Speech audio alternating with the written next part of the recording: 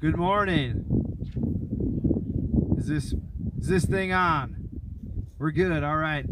Good morning, everybody, and welcome to outdoor worship, our full-fledged three-pronged worship. Right. So we have folks here that are in chairs, and we welcome you here, and we thank you for joining us this way. Folks in your cars, hello, welcome. Thanks for being here. And those of you who are watching on Facebook Live this morning, we are live on Facebook, we hope. So welcome, Facebook Live people. We are glad that you're worshiping with us that way. And we thank you all for your willingness to go with us on this weird journey of worship right now in this time. We thank you for your patience as we've tried new things and we've attempted to do different things along the way, and we are grateful that we have finally found a way based on what you've told us and what we have heard from others to be the most comfortable way for all of us to worship together. And so we thank you for all the ways that you are helping us with this, including by wearing your masks. I know outside I know that it's become an uncomfortable thing in a lot of ways, but this is the way that we can feel all the most comfortable, and so I appreciate each and every one of you helping out with that. You are making this possible, so we're grateful for that. The other thing is this morning, hopefully you had a chance to read through all those worship guidelines. Basically this morning, just sit back and enjoy worship. Allow for us to bring to you the Word of God and bring to you some music and some familiar things this morning, and sit back and enjoy worship from wherever you are this morning. Just a few announcements before we get going this morning. Many of you have known that we have a food pantry in our lobby here on the back side of the church. That is meant to be in cooperation with the Community Service Center. It's not meant to be in competition, but in cooperation. It's for any added need during this time of uncertainty with jobs and with finances. And so if you know anyone who is in need, in just a little bit of extra need this time, during this time, send them our way. They can come in. That door is open and ready, and there are some items in there for families to take. Also, we begin this week. Hopefully some of you had the chance to join us for our Camp House at Your House week this week on Facebook. We're heading into another virtual thing this week. We are going to do a virtual vacation Bible school. We've got somewhere around 25 kids signed up for this week, but there's plenty more materials and plenty more space for you to participate. Please tune in, even if you're not a young child. Tune in and watch the videos. You won't be disappointed, I promise, on some of them. We're going to be doing that together on Facebook all week long. So please join us for that. And if you would still like to sign up, you can find the link on our website. You can sign up and we'll get you anything that you need. Also, this morning we will not be doing communion, but we will be planning on doing communion next week together. We're waiting on some extra communion supplies to come in, and they are in now, and we'll come up with a plan and communicate that plan for communion to be during the service next Sunday. Okay, so please plan for that and let people know that communion will be happening next Sunday. With that, our announcements are over, and let us begin our time this morning with a word of prayer. Let us pray. Glorious God, your generosity waters the world with goodness, and you cover creation with abundance. Awaken in us a hunger for the food that satisfies both body and spirit, and with this food fill all the starving world through your Son, Jesus Christ, our Savior and Lord. Amen.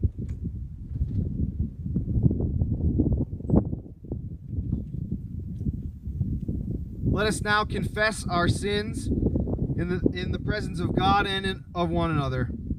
In the name of the Father, and of the Son, and of the Holy Spirit. Amen. God of all mercy and consolation, come to the help of your people. turning us from our sin to live for you alone. Give us the power of your Holy Spirit, that we may confess our sin, receive your forgiveness, and grow into the fullness of Jesus Christ, our Savior and Lord. Amen. Let us now join together in confessing our sin. We pray, most merciful God, we confess that we are captives to sin and cannot free ourselves.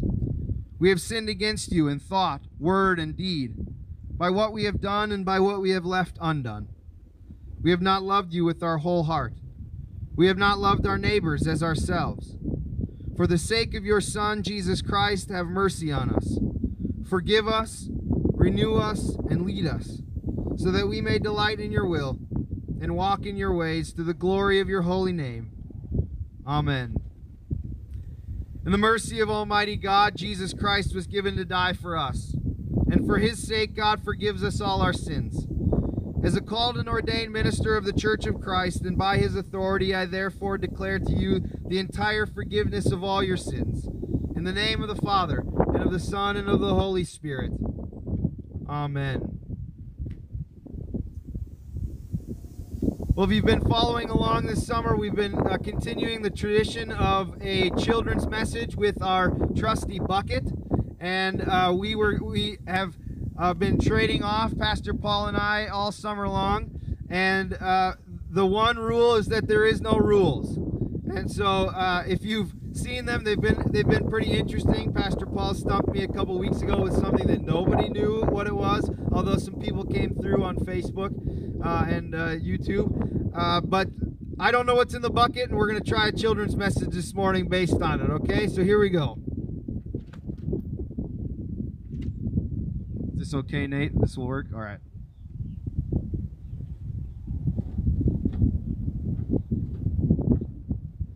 Here we go. Oh, okay. This is a stress ball shaped like a brain.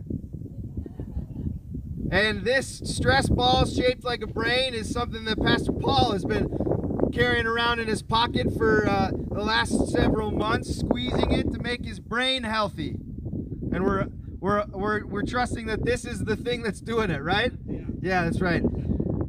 So Pastor Paul has been, you all know that hopefully that Pastor Paul has been dealing with some symptoms of a concussion, and this thing he was given this several months ago as part of his treatment and part of his rehab to make sure that he's squeezing this, and this is helping his brain get healthy.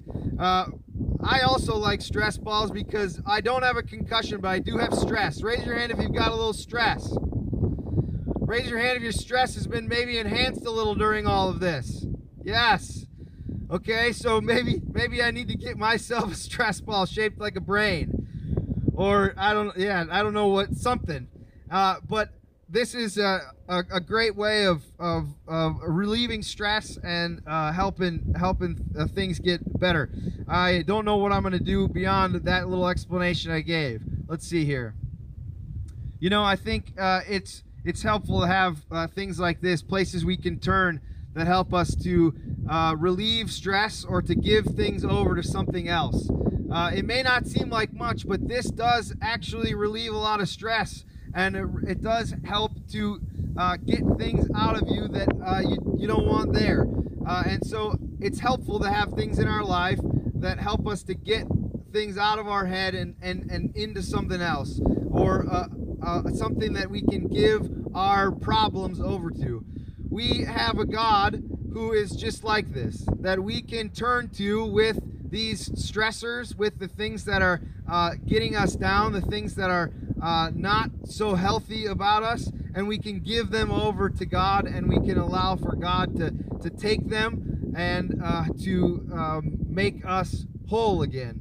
And so while we're hoping that this stress ball is part of the treatment plan and the thing that gets Paul back to wholeness, we hope that we also have a God that we can turn to with our stress, and turn to with our anxiety, turn to with our sorrow and our brokenness, that will take it from us and make us whole again. So will you pray with me?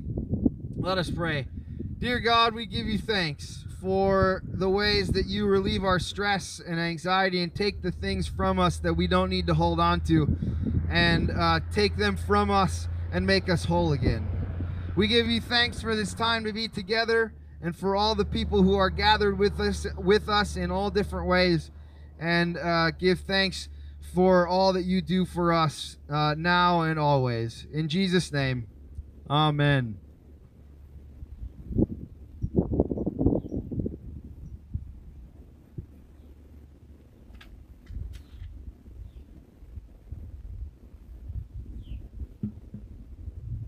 Before I read the gospel message today, I invite, there's plenty of room up here on the grass, so if you'd like to come up front and sit in the grass, you're sure welcome to, but if you're standing where you want to be, that is okay too.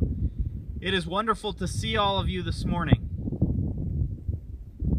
Our reading today comes from Matthew chapter 14, starting with verse 13. After John the Baptist is murdered, Jesus desires a time of solitude. Still, his compassion for others will not allow him to dismiss those who need him, and he is moved to perform one of the greatest miracles. Starting with verse 13. Now when Jesus heard about the beheading of John the Baptist, he withdrew from there in a boat to a deserted place by himself. But when the crowds heard it, they followed him on foot from the towns. When he went ashore, he saw a great crowd, and he had compassion for them, and cured their sick. When it was evening, the disciples came to him and said, "This is a deserted place, and the hour is now late. Send the crowds away so that they may go into the village and buy food for themselves." And Jesus said to them, "They need not go away. You give them something to eat." And they replied, "We have nothing here but 5 loaves and 2 fishes. And he said, "Bring them here to me." Then he ordered the crowds to sit down on the grass. Taking the 5 loaves and the 2 fishes, he looked up to heaven and blessed and broke the loaves, and gave them to the disciples, and the disciples gave them to the crowds. And all ate and were filled. And they took up what was left over of the broken pieces, 12 baskets full. And those who ate were about 5,000 men, besides women and children. The Gospel of the Lord. Praise to you, O Christ. Grace and peace to you from our Lord and Savior Jesus, the risen Christ. Amen. Jesus must have been overcome with grief. He had just heard of the killing of his friend John the Baptist. Needing some space from others, Jesus looked for a little bit of solitude. That time of solitude wasn't going to happen. His time was interrupted by a crowd that had gathered. A crowd filled with people that were ill and that were hurting. People in desperate need of comfort and compassion. Jesus puts aside his own grief to meet the needs of those who had gathered to see him. Have you ever had someone knock on your door to see you, or watch you outside working on something and they notice you're there, so they stop for a minute? Maybe you have, maybe you haven't, but either way, during those times, we feel a bit of interruption to our day. And what if they just need a time to chat with you or spend time with someone? Maybe they need to connect with another human being. It's not a big stretch for us to imagine that during this time that we're in right now, is it? As we do our best to social distance when we long just simply to be together. How easy it is for us to look upon those interactions as an interruption to what we had planned. If this has happened to you, don't worry. you're in good company. It happens to me. But often, as quick as I am irritated by the interruption, I am just as quickly filled with gratitude for the interaction. I was told once, and I believe it, that those interruptions are where real life happens. It is where holy moments take place. That does not mean that they are always easy or that we see the beauty of that moment each and every time. It just means that if we pay a little more attention to the person in front of us, there's a mutual benefit that occurs.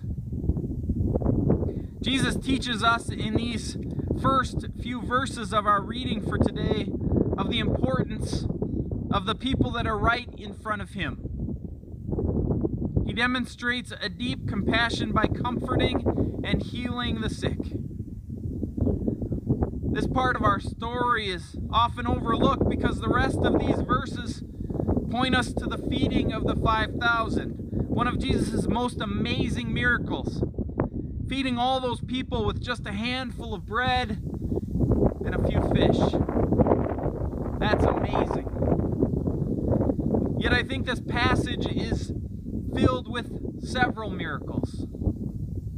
Jesus' willingness to put aside his own grief for the immediate need of those around him. His demonstration of caring and concern for those that tended to be overlooked. Teaching his own disciples, teaching them that taking care of someone's immediate needs is a real form of following Jesus. It is demonstrated here and continues to be a tenet of our Christian faith that we are to care for the needs of those that are hurting and those that are hungry. Now, it's also easy to think that means we hand out a few Band-Aids and some cookies and we're good to go. But that's wrong.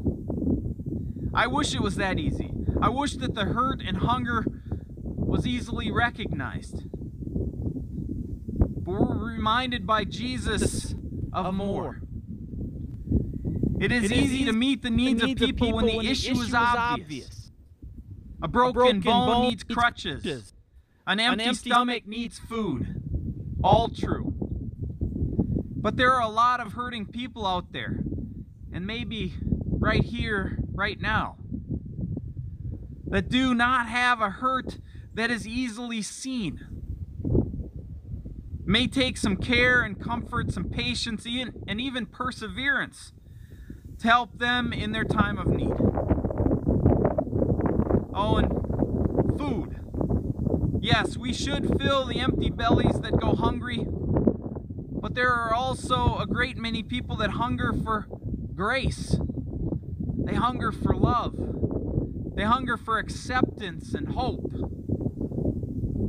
When Jesus takes the time to feed all these people with bread and fish, it took care of their immediate needs. But he also gave them something that would sustain their deeper need.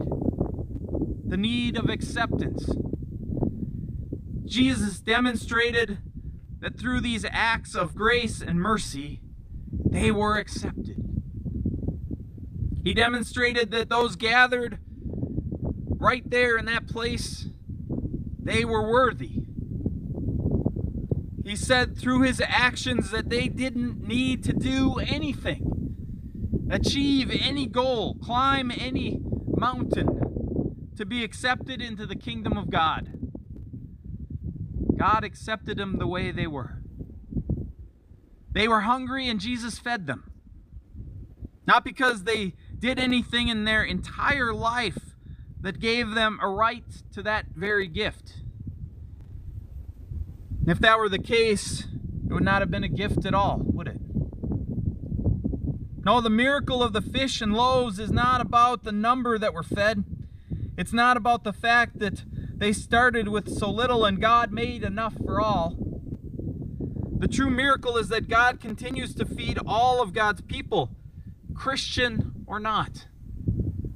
The true miracle is that God makes enough for all despite all the ways we try to muddy the waters by deciding who we think should receive those gifts. And make no mistake, we put all sorts of hoops and hurdles up for people to make the cut. This is an important point for us today. Because if you hear words in our world that sound like they exclude someone for whatever reason, those are not words befitting someone who claims to follow Christ. If you find yourself uneasy about someone's stance on something that you know to be hurtful to someone else, that's also contrary to the love of Jesus. We need more than ever to stop ourselves when we feel drawn into arguments that get us nowhere, and instead do as Jesus does. Simply care for the hurting soul that's right in front of us. We do not need to argue with them. We don't even have to like them. We simply have to show compassion and comfort for them. I say simply, but we all know this isn't simple at all. It's darn hard work. But we need to do it. We need to step out and step up and make good trouble, as John Lewis called it.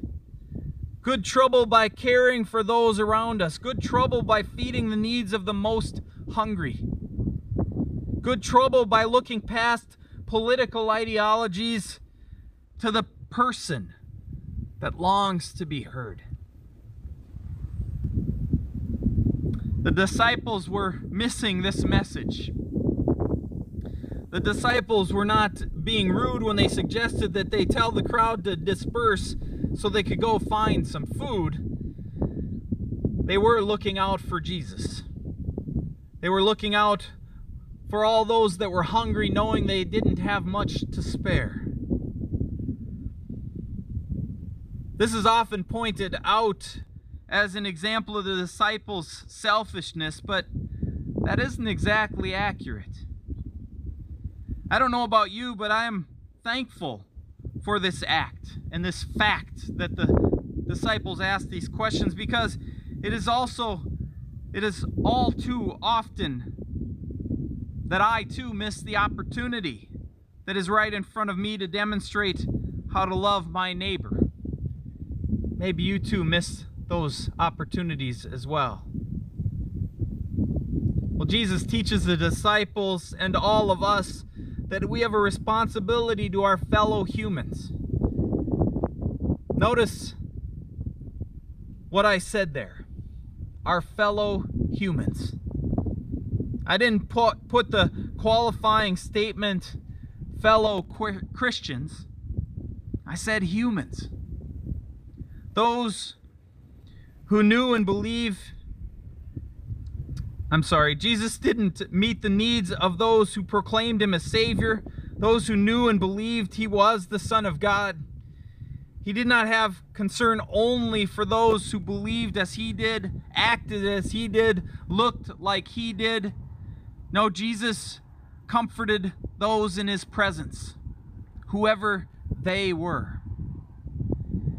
The act of caring is a far deeper, richer, more profound form of evangelism than any lecture or sermon that I have been a part of. Jesus is teaching us to help meet the basic needs of people, putting us in a unique place to be real with one another, to get on our knees with one another when there's pain. That is holy time. To hold someone's hand when they grieve. That's a precious gift. To listen to someone when they just need to speak out loud about their pain. That's an act worthy of our time and our energy. Well, I had hoped to give out this morning a piece of warm bread to each of you today. Something that came right out of the oven so you could still smell that warm bread. If you close your eyes, maybe you can imagine that right now. for all sorts of reasons that couldn't happen. But I want you to just think about that warm bread for a moment. That gift of bread is meant to symbolize the body of Christ, given to you so that you might remember that God's Son gave his life for you and gave his life for the people that cross your path and join us all on this journey of life. All of them. That gift of comfort, the warmth of compassion, the hope of eternal life, all of that is wrapped up in a gift freely given to you and to me and to all the people that we meet. May we just as freely give it to others as Jesus has given it to us. Let us pray. Almighty God, thank you for showing us compassion when we need it most. Thank you for giving us interruptions to our days where we can see you in the people around us. Give us wisdom to take those opportunities, to be examples of you to everyone that we meet. Especially now, Lord, during this time of confusion and overwhelming thoughts, calm our souls so that we may be present and that others may be present for us.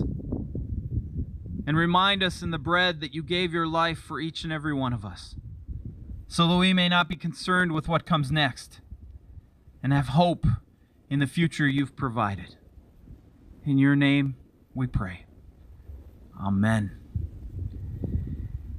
And I believe on your cards you have the words to a hymn, Children of the Heavenly Father. And we invite you to share in that with us now.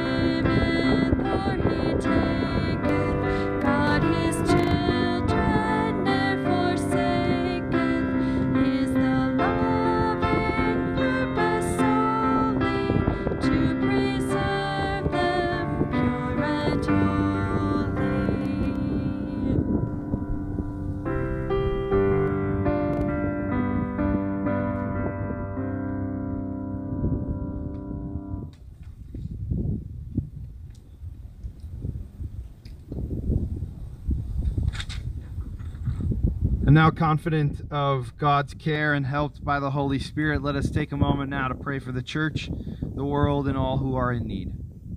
Let us pray. Oh God, you take resources that appear to be meager, bless them, and there is enough. May your church trust that what you bless and ask us to share with the world is abundantly sufficient. Lord, in your mercy, hear our prayer. Your bountiful creation offers sustenance and life for all creatures. Protect this abundance for the well-being of all.